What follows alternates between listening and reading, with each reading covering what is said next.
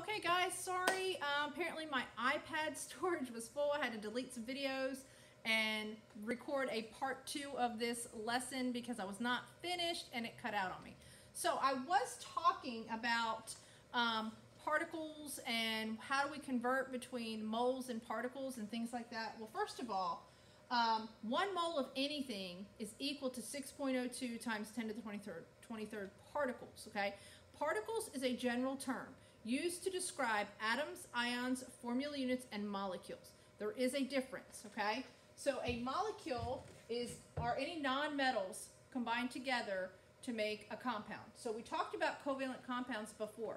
So this is a molecule of, this is glucose, okay? So 1 mole of glucose is equal to 6.02 times 10 to the 23rd molecules of glucose. Just like 1 mole of water is equal to 6.02 times 10 to the 23rd molecules of water. Now, what is the difference between molecule, atom, ion, formula unit? Okay? So a molecule is a covalent compound. A formula unit is an ionic compound where you have a metal bonded to a nonmetal. An atom is any element, a singular atom of any element on the periodic table. And an ion is any element on the periodic table that is in ionic form.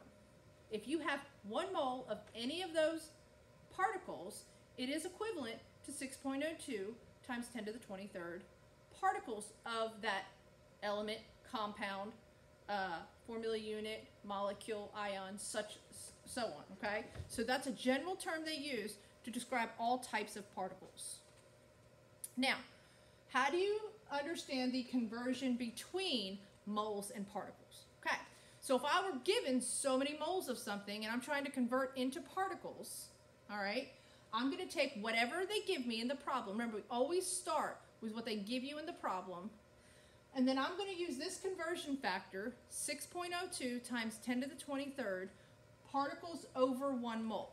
Now remember, when you're typing this in the calculator, okay, so say for example I had 3.5 moles of sucrose and I wanted to know how many molecules of sucrose I had. Well, I'm going to take my 3.5 because that's what they gave me in the problem, and I'm going to times that by the conversion factor of molecules over moles. So 6.02 times 10 to the 23rd over 1 mole. Remember, when you're typing this in the calculator, you're either going to use times 10 and use that caret key. If you use the caret key, make sure that you put this number, okay, Avogadro's number, in parentheses. If you don't, when you're dividing by that number, it will mess you up, okay? If you use the exponent button, the EE button, okay, in your calculator, let me get a calculator here. So in your calculator, it's actually right above the 7. You have to hit second comma. It's that comma right above the 7, and it has a double E there. When you do that, it's going to bring it to up to a power of 10 for you. And you'll actually see, you would type in 6.02, second EE, and you'd actually see an E appear on the calculator. Then you just go and type in the exponent. You don't have to put it in parentheses because it does it for you, okay? So just know the difference. If you're going to use that caret key, it's very important that you put the number in parentheses. So if I take this, I multiply by my ratio, my conversion factor, I should end up with 2.11 times 10 to the 24th power. I would highly suggest practicing that because I'm giving you the answer here. That way you know how to type it in the calculator. Now, what if you were trying to go the other way? What if you were given particles and you were trying to go to moles? So what if I had 2.11 times 10 to the 24th molecules of sucrose? I would flip my conversion factor. Okay, so the one before that, you're multiplying by the constant. In this case, we have 1 over the constant, the 6.02 times 10 to the 23rd. Remember, you're using the caret key, put that number in parentheses.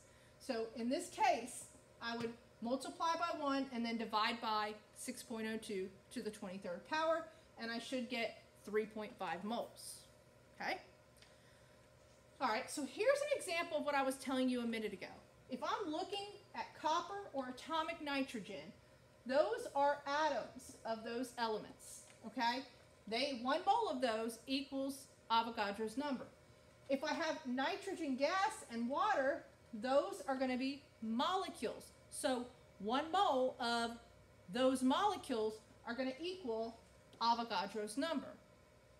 And if I have an ion, such as calcium ion, it's going to equal 1 mole of that is going to equal Avogadro's number, and formula unit is also going to equal Avogadro's number. But look how we classify them, what type of particle it represents. Now, you will have a copy of this in Google Classroom. This is called the Mole Roadmap, okay? It basically helps you when you're trying to figure out what you're looking for. Everything has to go through the mole, okay? So all we're focusing on right now is going from particles to moles to particles. So this right side of the roadmap is all we're talking about right now. When we do this, okay, so say, for example, we have moles and we're going to particles. So we're going down the road. This is the conversion factor that we would multiply by. Say we had particles and we were going up the road to figure out how many moles we had. You would multiply by this conversion factor, okay? So this is the only side we're going to be using of this roadmap. So let's do a couple problems. So I have magnesium, a light metal used in the manufacture of aircraft, automobile wheels, and tools. How many moles of magnesium do I have if I contain 1.25 times 10 to the 23rd atoms of magnesium? So I'm trying to go now from atoms to moles, right? So when I do that, I am going to use the conversion factor, okay, 1 over 6.02 to the 23rd power. So I'm going to take this number and I'm going to multiply it by this conversion factor. When I do that, I should get 0.208 moles of magnesium, okay? All right. What if I have propane, okay, and I'm cooking and heating? How many atoms are in 2.12 moles of propane? Now you have to be careful because they'll try to trick you sometimes. So this is not an atom, is it? It's a molecule. So I'm like, okay, wait a minute. So what I'm going to have to do is a 3-step problem. I'm going to have to convert this into molecules by using my conversion factor, and then I'm going to have to multiply it by the number of atoms I have. Well, how do I know how many atoms I have? Well, you have 3 carbons and 8 hydrogens. So if you add them together, you have a total of 11 atoms here. So watch how we do this. So in this problem, I am going to take what I'm given in the problem, 2.12 moles of propane.